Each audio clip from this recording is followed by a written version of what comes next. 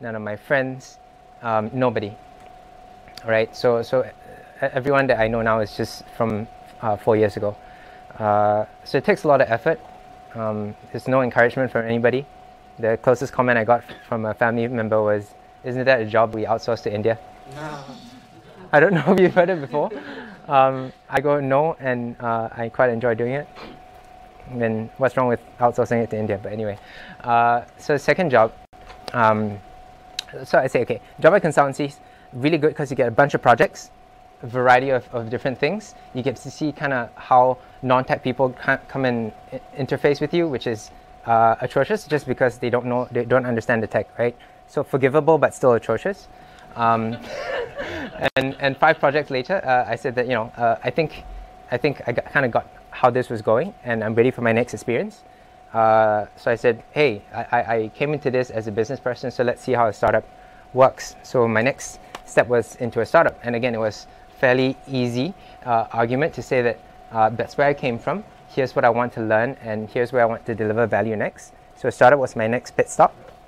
That was a really short pit stop because anyone that works in startups, say 10 people-ish or less, high stress, right? And if you don't click with the team, like really, really high stress. So I was out pretty quickly. And I said, okay, so what other experience might be valuable to me? And how do I get there? So the experience I decided was valuable to me was probably a bigger company. So I made and then at the startup, what we found was a lot of things hacked together. Because for agencies, even if you are trying to deliver good code, people have a budget of time and money, so they don't allow for very much else. They're like, what is this testing thing you're doing? Like, don't do it. So I thought that kind of the practices and kind of the company management side of things was really valuable for me.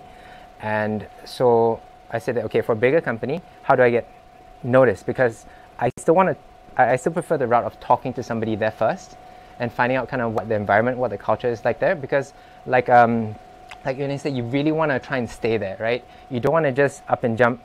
You want to absorb as much as you can. You want to make changes. You want to at least not for a lot of the bigger companies.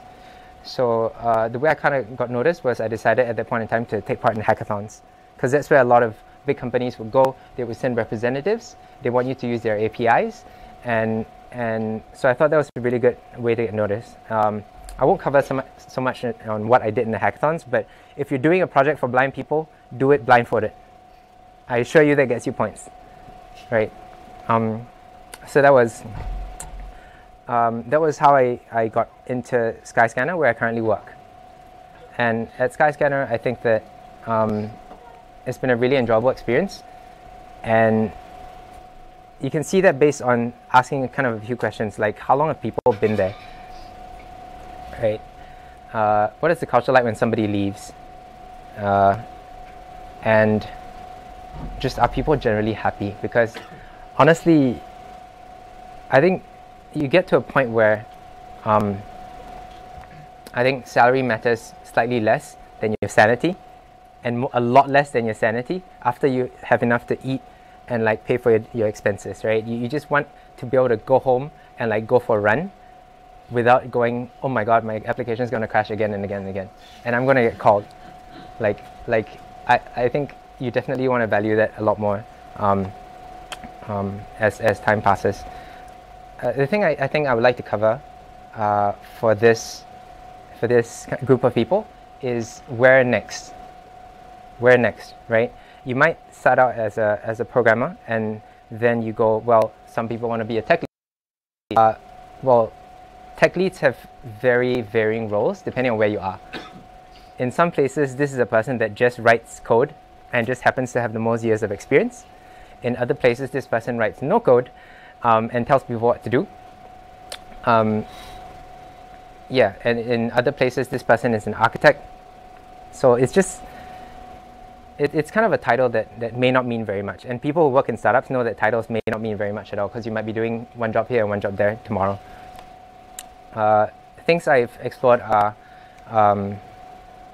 more to do with where my long-term goals are. So my long-term goals still lie in having my own company.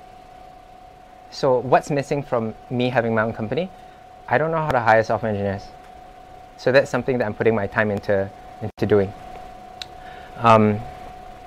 That's the main thing. So that's the thing that I put focus into, as guided by my mentor, who's been thoroughly helpful to me.